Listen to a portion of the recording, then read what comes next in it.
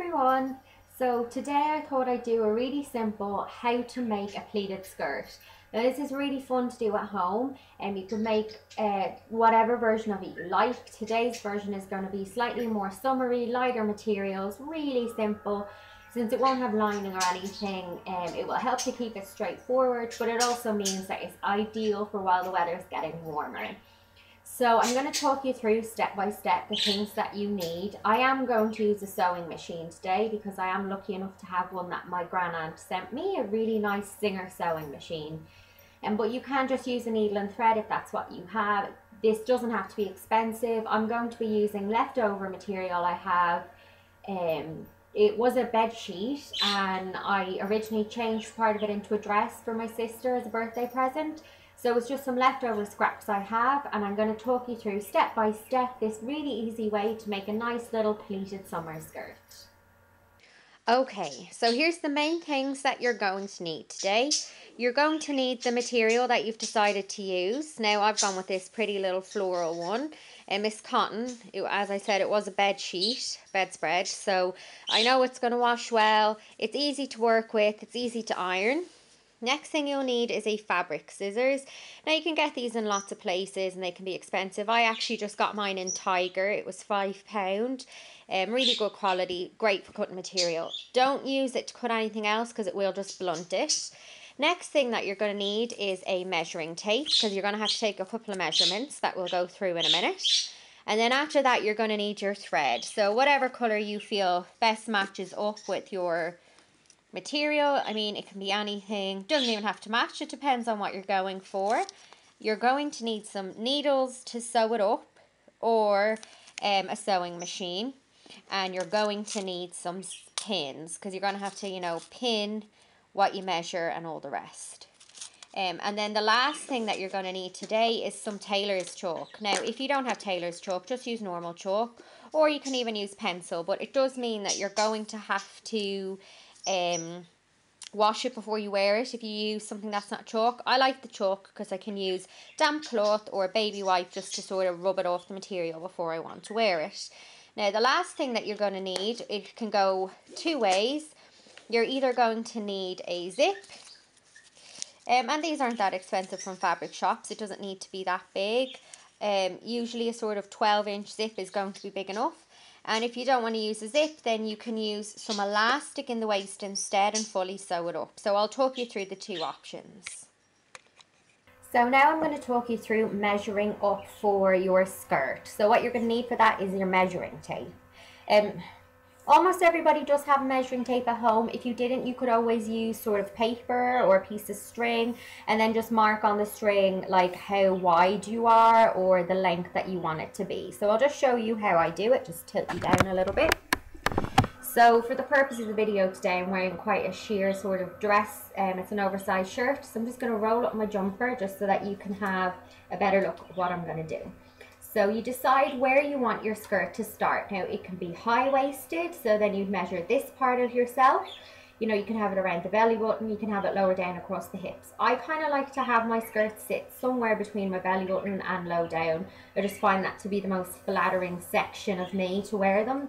So you just take your measuring tape, just tuck the jumper back up, and you just basically measure. Now don't pull it across or don't suck in because all you're going to do is end up making a skirt that is too small for you. So once you've taken that measurement, write it down. Now the next thing you're going to need to do is decide how long you'd like your skirt to be. Now I am quite short, and as you can see today I do prefer to wear shorter dresses, shorter skirts. I feel it lengthens my leg a little bit. But what you need to do is decide sort of where you were going to have the skirt sit, and then hold the tape and then just measure down to however far you'd like your skirt to be.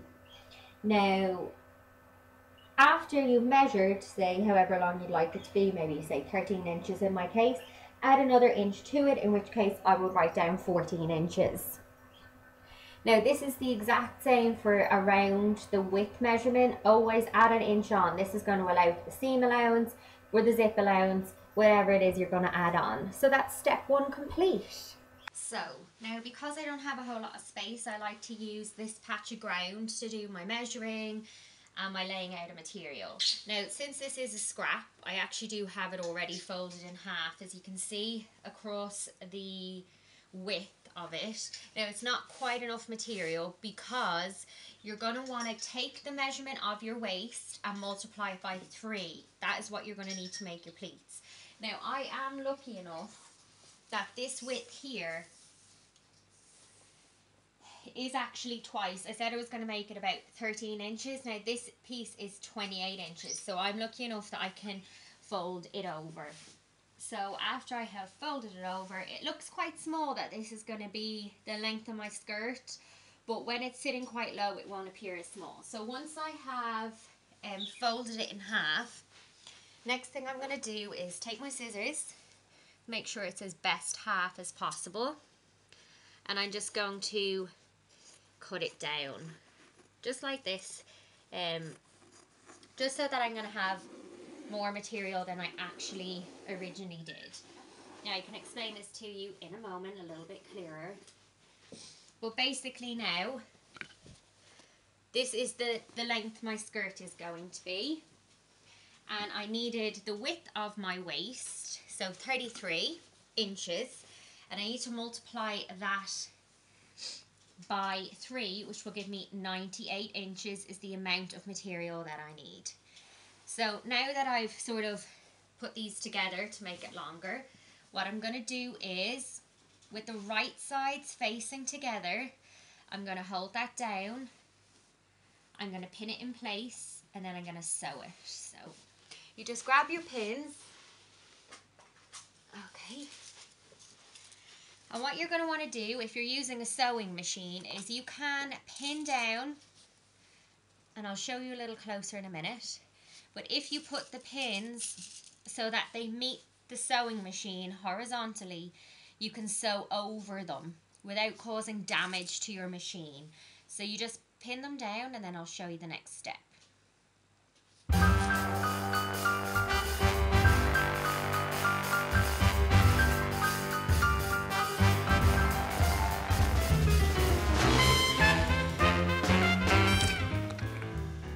So as you can see here, I have pinned it down.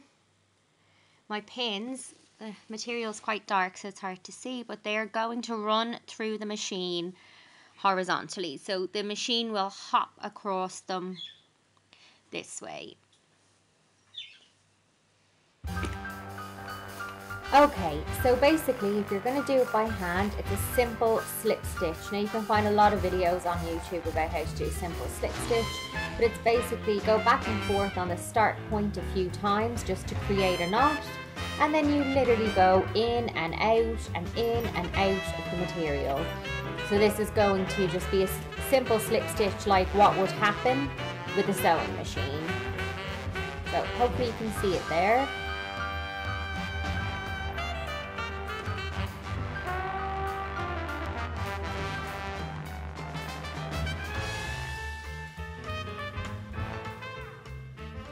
Okay, so now that you have your material in the machine, I usually just pop my machine onto an ironing board because at the moment we don't have a whole lot of space, and it's an easy way to create kind of the height that I like to work at, and it stores away easy, plus I can use it to the ironing, so it's great. So I'm just going to now sew these two pieces together, and then I will begin to show you how to mark to do your pleats. So similar as to if you did it by hand, just go back and forth at the beginning just to make sure that it doesn't pull apart, and then right at the end do a little bit back and forward again, as you can see, and then remove your pins. You can either do this as you go along or like me do it at the end. Another reason I like to use the ironing board is because of the spongy top, so the pins sit into it just like a pin cushion would, so I don't tend to lose many of them. So now that you know you've got enough of it to go round you 3 times, so you can see there that's where I had to add on the extra little bit of material, but when it's pleated you won't see it anyway. So you know you can check it, measure it again, make sure that from here to the very end is you 3 times. Now this is obviously going to be a particularly short skirt, but you know it's summer and it's nice to get your legs out. You can always go as long or as short as you like, but after you've made that right length, so that you can get into it 3 times. The next thing that you need to measure up is the waistband. Now the waistband itself is only going to be the width that you originally measured, so whatever that was, by 2 inches thick. So then when you're finished with it, and when you've turned it and all the rest, which I'll show you later, it won't actually be 2 inches thick. So you then now get your other little leftover bit of material, however much it takes. Now, you know, let's say for example, you only had a piece this big left without this bit dangling. You know, there's plenty there. You wind up your 2 inches however many times, you know, cut it into 2-inch sections and sew them onto each other to make it longer. So basically the next thing you need now is a waistband, and that is the width that you want it to be plus 1 inch, just to allow for sort of messing up, by 2 inches thick. So now I'm going to measure out the skirt from my pleats. So I count in 1 inch from the beginning, and that is just the inch I've left over, and then I mark the skirt at 3-inch intervals. So just measure it and then mark it at 3-inch intervals, because these are going to become your pleats. So I like to take my chalk and just sort of scribble off that first inch, just so I know that that is not counted. I then take my safety pins, and so from the first one I count 1, I hold it in my finger, not including this extra inch here. I count 1, 2, and then I fold it over onto the 3rd line. Now when you've done this, you're just going to want to pop in a pin. Then you look for your next line and you do it again. 1, 2, 3. Lift it and fold it. Just sort of press it down along the way and then pin it in place. Now the next thing I like to do is to also just pop a pin in that sort of underneath piece where I can feel the material has been folded. And I continue. So I skip it and I become 1, 2, 3, and then I bring it across to the 3rd line again. And again, the one that's just been folded, I hold it there and I just pin it in place. And then essentially you just continue that for the whole piece, so I'll show you that. So as you previously saw, I have pre-marked it at 3-inch intervals, and you just keep counting 1, 2 and 3, mark the one up with the 3 and pin it in place. Keep going along, keep flattening it down as you go, just to make sure there's no ruffles where there shouldn't be. It can be tedious and you have to go back and forth, and do make sure, as I've said before, put the pins so that they'll meet the machine horizontally.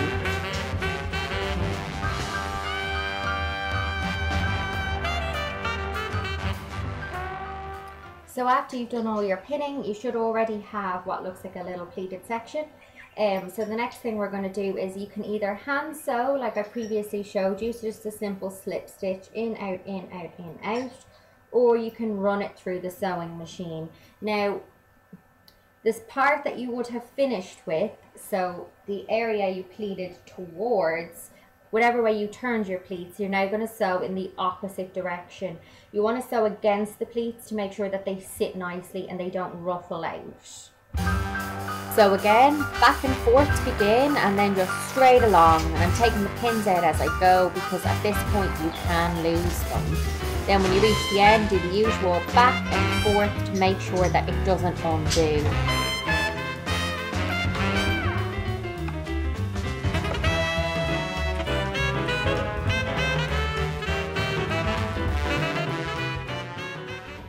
So after you finish sewing it, you should be left with what already looks like quite a pretty pleated skirt.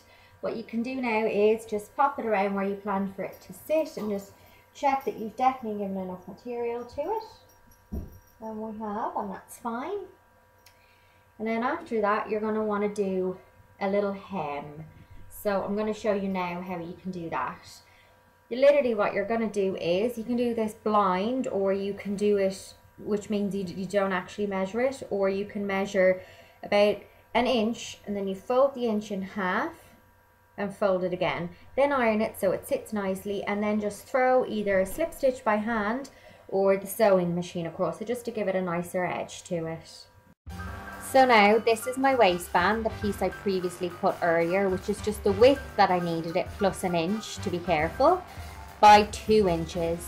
So with the right sides together, fold it in half and then pin those bits in place. You can iron it, I don't tend to, but after you've done this, you can see, just stitch across that upper part. Now again, I've put my pins so that they meet the machine horizontally. This will mean that obviously your needle doesn't bash across them, it will just hop across them instead, because you don't want to damage your machine.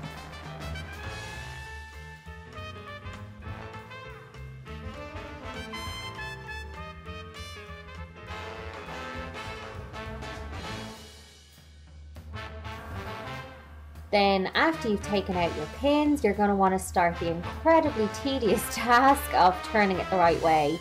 Now do be patient, and you will see in a moment I do use the scissors just to push it through a teeny bit, but you have to be careful, because if you're not careful you're only going to poke a hole in your band and you'll have to start again. Sometimes it helps if your hand is a little bit damp, because it will grip the material as you're trying to pull it through. Generally, if your hands aren't too cold, you should be able to get a fairly good grip and then just turn it the right way round. Okay, so the next thing you're going to want to do is, I have ironed my waistband, and unfortunately the camera cut off so I didn't get to see that, but it's simple, you just literally iron it flat. After this, you're going to want to take it so that you can attach it to the skirt itself. So I've laid my skirt out this way. I could probably turn you just a little bit. There we are. And as you can see, you're going to want the band to eventually sit up from the skirt. So for now, you're going to lay it down flat on it and pin it the whole way along the skirt. Same as I've showed you with the pinning before. I like to have the skirt fully out, because obviously I've made the skirt longer than it has to be. So I want to make sure that the band is right in the middle of the skirt. So I've lined it up, it's got its hanging off inch up that side, and now that I've got it down, I'm going to take my pins and pin it in place. Do take your time with this, and you can always sort of line it up, and if a bit is hanging too much from one side, then just unpin it and start again, because this is really what's going to give it its finishing touch and kind of make the skirt look that little bit neater. Be patient.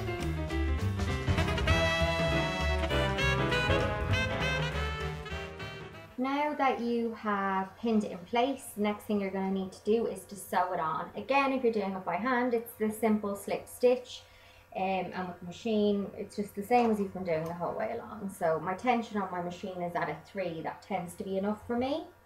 Just raise the needle up, put your material in, and get sewing.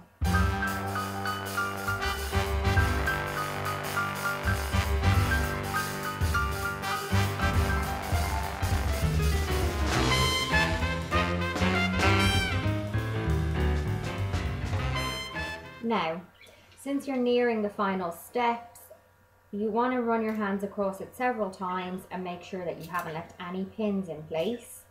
So I haven't unpinned it as I was sewing, I just put them through the machine and I'm removing them now. I always, at the end of every step, give the material a good feel, because the last thing you don't want to do is to sew needles into the material and not find out they're there until you put it on, because obviously that's quite painful. So just always make sure that you've removed them all. After you've removed them from that step, just lift it up and make sure that you haven't missed any areas. It is possible with the sewing machine that you've sort of sewed too close. Now once you've done this, you have your waistband on. As you can see. Now, to make sure that the waistband stays up when you wear it and doesn't try to pop down, you can then flatten it out with an iron, and then it's called digging in the ditch. So you go right into the center fold, do a close-up for you, but right into the center fold here where you've sewed the two pieces together, and that will make the band stand up instead of curling over. Now that you've made it that far, you've done your digging in the ditch so that your band stands up rather than curling over. You now are going to deal with this 1 little inch of extra material that's sticking out. And for that, you're going to take it, fold it in by about a 1/2 inch hem, as we can see here. It's quite simply a really teeny little bit. So that's how you're going to get rid of that extra inch. and then just do a simple slip stitch down the side. So same way I showed you with the band, just do some pins across this to hold it in place, or you can give it a quick iron and then just stitch it down into place, and then we're almost done. So I've decided to keep this final step as easy as possible, and instead of trying to add in a zip, we're going to use some Velcro. So this will make it easy to get it nice and neat, and you know, it will make it quicker. You won't have to worry about trying to make it a hidden zipper. So I'll show you now how you're going to do that. So first of all, pin your little piece of Velcro down. I've measured 6 inches, that tends to be enough. And then do the same again.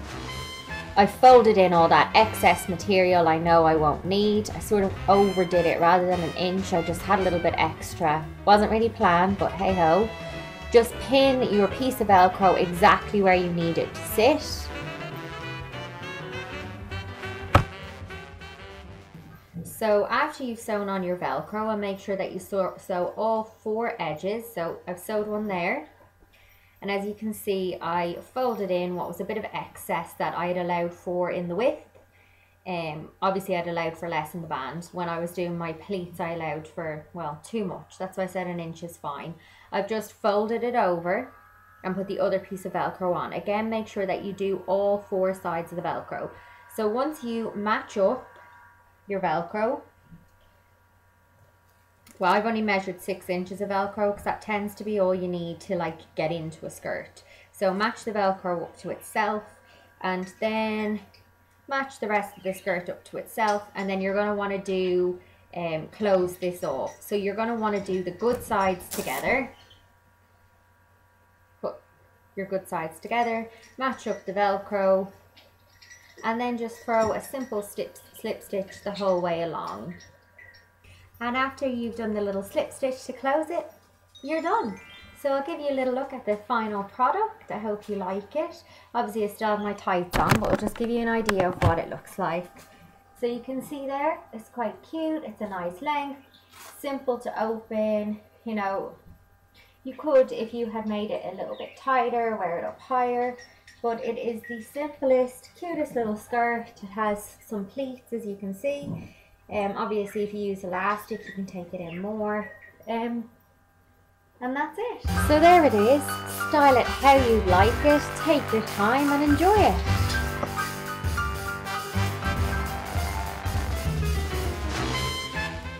So I hope that you enjoyed this how-to video with me today. If you did, give it a thumbs up, and put some suggestions down in the comment section if there's any other how-to videos you would like to see. And until next time, bye!